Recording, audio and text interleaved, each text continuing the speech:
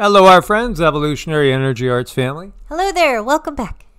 Welcome back, guys. So this morning, gosh, time flew by. We were having so much fun talking about this movie. It was almost an hour we were talking about this movie.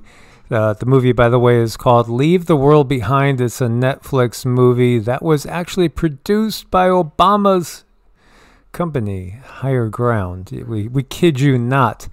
And you're welcome to watch it either on Evolutionary. You can watch, not the Netflix movie, our video.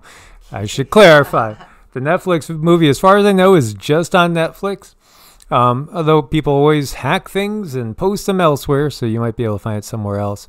But you could watch here on Patreon, as we are showing. And again, we want to thank our Patreons for their support. Or you could watch it on our Rumble, Brighteon, Bitchute, as far as our commentary on the movie, or EEARTS as well. It was all about a cyber attack. And what do we got going today? A cyber attack. Yeah, this is an absolutely massive Chinese cyber attack on the U.S., and it's growing rapidly. Many experts saying they've never seen an attack of this magnitude. Yes, there's been a lot of cyber attacks. I do think, though, we are heading into new territory as we are creeping closer to 2024. Hang on tight for 2024. That's all I could say about that. Let's listen to this Fox News update. Hackers affiliated with China's People's Liberation Army have infiltrated critical services here in the U.S. Alexandra Hoftrins is now from our nation's capital. Alex, this is not good. No, it's not. This infiltration appears to be part of a broader effort to insert chaos into our logistical systems. The information collected could then be weaponized if the U.S. and China were to become engaged directly in the Pacific. According to reporting from the Washington Post citing multiple U.S. and industry security officials, China's cyber army is invading critical U.S. services, like an attempt to break into the system behind Texas's independent power grid. Other victims include a water utility in Hawaii, a West Coast port, and at least one oil and gas pipeline, according to that report you're seeing there. Brendan Wells, executive director of the Department of Homeland Security's cybersecurity agency, told the Washington Post this, quote, "It is very clear that Chinese attempts to compromise critical infrastructure are in part to pre-position themselves to be able to disrupt or destroy that critical infrastructure in the event of a conflict, to either prevent the United States from being able to project power into Asia, or to cause societal chaos inside the United States to affect our decision-making around a crisis." The report notes that over the past year, hackers affiliated with the People's Liberation Army in China have accessed the computer systems of about 24 critical entities. Yeah, so as you can see, they are letting us know this. And this comes on the heels, again, of this movie, again, produced by Obama's. Basically, it's their company that produced it. They were referred to for their opinions in this movie. It's right out there that they were consulted with their opinions. What is the movie about? Well, it's all about a hack. It's a hack and the chaos that ensues, and then ultimately it's about the end of the U.S. as we know it. Isn't this coincidental that this comes out just now at this time with everything that is going on in this world? And don't forget, hundreds of thousands of Chinese nationals, many of them fighting age males and fighting age females. Let's not forget that as well. Are been and have been coming across the border for some time, and the increase in the amount, the percentage of them coming directly from China has been directly increasing.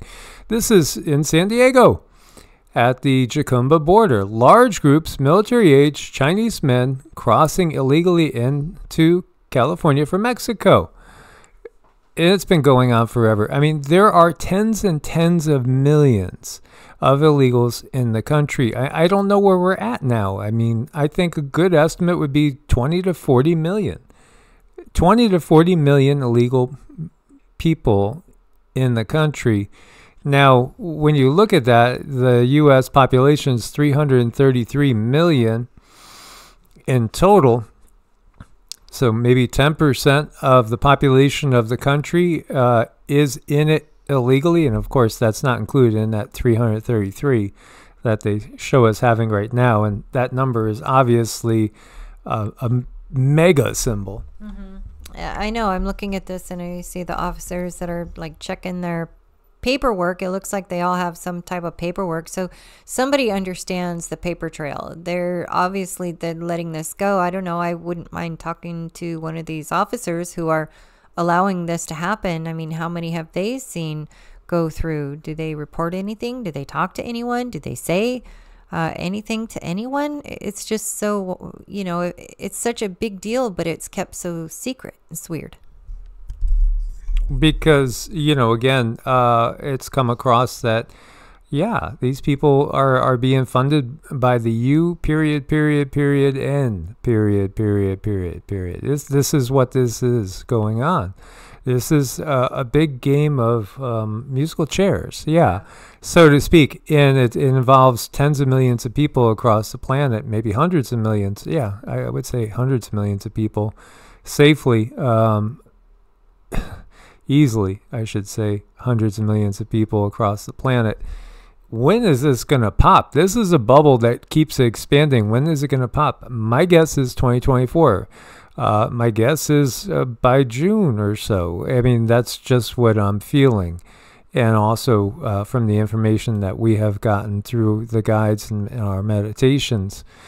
As you see here, let's just stop this. Well, it's 2 minutes, 32 seconds long, so we won't play the whole thing. But again, these Chinese migrants have built sophisticated migration networks to make their way illegally into the U.S. They obviously contain CCP spies. You know, this is just, it goes from all the way in Colombia and even beyond Colombia up through the Darien Gap into Panama, into Costa Rica, on up through the rest of Central America and into Mexico. But it's not even just there. You know, this is global. As we had reported, you know, there are migrants from the Middle East that are used to desert conditions of 120 degrees in Iraq and in Syria and Afghanistan, and they're in Finland.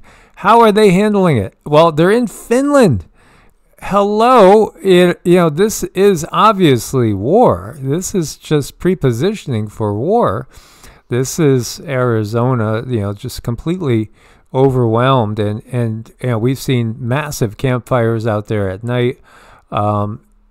Again, so many people from Somalia, and when you look at a lot of the nations, these African nations where a lot of the migrants are coming from are aligned with Russia and China. Again, have recently received lots of aid from Russia and China. Again, this is part of that shifting of the power structure is what it is. As we see here, a taxi cab ride bringing 5 illegals cost $350 from Laredo to San Antonio. And they're everywhere. They're out in the streets. You know, people are getting accosted and in many different ways and attacked in many different ways in many different countries with this massive movement of humanity. And when you look at a lot of the nations that these people are coming from and coming in here, ooh, there's a hatred of the U.S. You know, because, again, you got a lot of people coming from Iraq. We had 2 wars over there. Syria, you know, there's still ongoing clashes with U.S. troops. U.S. troops are in Syria. Afghanistan, of course, we understand that. Venezuela, a couple 100,000 minimum. Have come from Venezuela, probably much, much higher than that figure. And the people of Venezuela suffered under, you know, basically economic hardship due really to the decision makers in the U.S. and other NATO nations deciding to not let goods and services go into that country. And we could go on and on. There's a lot of countries that hate the U.S. I mean, because the U.S. has been used as the police force of the global cabal, so to speak. Cabal, deep state, whatever you want to call it. It really is a giant cartel that is a crime syndicate. And they just changed their base of operations. What you see going on in Israel, as Israel used U.S.-supplied white phosphorus in Lebanon attack, this is all basically to push the world to the brink, to push people over the edge, where they will be screaming for revenge. And where are these people going to? If you look again, a lot of these people that are being squished out of Gaza are being shipped into NATO countries. And obviously, they're not really happy with the U.S. They're not really happy with Israel. So what's this all going to lead to? Well, it's going to lead to a lot of karma quick. And the reality is the average citizen in the U.S. hasn't directly hurt anybody per se in any of these other nations, and other people and these other nations haven't directly hurt us in the U.S. and the other NATO nations for the most part. It's the governments. The governments do this purposely. This is all the governments, as you see people here protesting, saying, you know, stop bombing people. Stop killing people. Stop killing people. Why do the governments have unlimited money to kill people, and when it comes to helping people, they don't have the money? As you see, President Biden just pledged to shut down 60% of America's electric power. We can see where this is all leading, and again, Kerry was saying, you know, we got to stop farmers from farming, otherwise we're going to have starvation happening on the planet. Wait a minute, you just said we got to stop farmers from farming so much because otherwise the planet's going to starve? How stupid do you think we are? Obviously, they think we're pretty darn stupid. The reality is they want to give us some Soylent Green to eat every day. They want to give you, you know, a bottle full of some green goo that they're going to say is all the nutrition you need. Who knows what's in that? Nanu, nanu. You remember that? Mork from Ork? Nanu, nanu. We live in a world that is made up of fake people, fake food, fake medicine, fake weather, fake news, fake history, fake plague upon the lands, fake revolution, fake spiritual. It's true. And it's all the product of the system that we are in. And we don't have to. We have individual choices. We don't need to sit here and take in all the fakeness. I mean, but we have to decide. It's we have it's like the biggest fork in the road anybody could ever find themselves in, and we need to decide. Yeah, and I am glad to see a lot of people waking up. We still have a long way to go. We still have a long way to go. And the reality is this is not the first time this has happened. This has happened many times, many times. But again, the planet is waking up, and it seems like it's waking up faster than, you know, they would like. Absolutely. So the quicker we wake up and just say no to the system, and I see people waking up and then they still do things and that show that they're still completely asleep in another level. And so we really need to say, okay, good, now that you know that, do you realize this?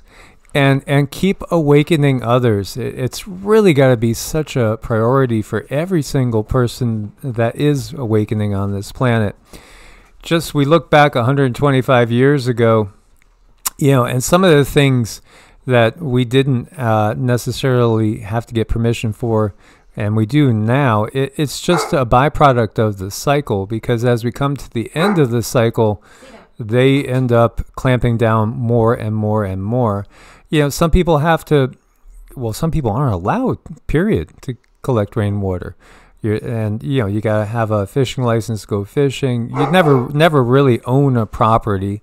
Because again, taxes, if you don't pay your taxes, they'll take it from you. There's eminent domain as well, where government could, you know, say there is an emergency, we need your property. There's an emergency, we need your food. There's an emergency, we need your gas, we need your car, we need whatever. And they could even say there's an emergency and you're going to have to work in this chain gang. It's in law. They can force citizens to work. They can force us against in their laws. Now, we don't have to.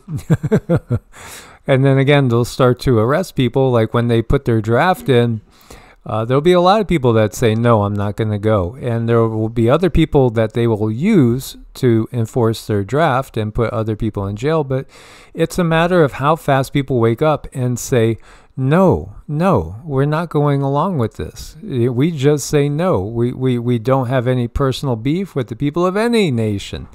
It's the governments. So we see another bigger comet heading for the sun. they've given us this science, and so we see what is easily and always termed comet, asteroid, meteor. And often it's not the case. This is how they hide ships. This is how they hide things like ships going into the sun and utilizing the sun as a portal to come out in another complete star system. Mm-hmm. Oh, there's so much they don't tell us about our good old sun that's right there. I mean, you look at the openings, or, the holes that are in the sun, and they say, well, these are just these holes. But no, I mean, this is energy changing. These are vortexes that are opening up to bring in a whole different type of energy that's going to affect us and our bodies. It's just how open are you going to be to it? I mean, if we make ourselves receptive to the new energy, then we can get that when you're aware of it. Yeah, and we can all learn new things, and we could learn some old ways of doing things a little bit more hands-on than maybe this society that we have ourselves currently in. And the society that will be stuck in the cities, if they choose to go that route into the 15-minute smart cities, cell cities.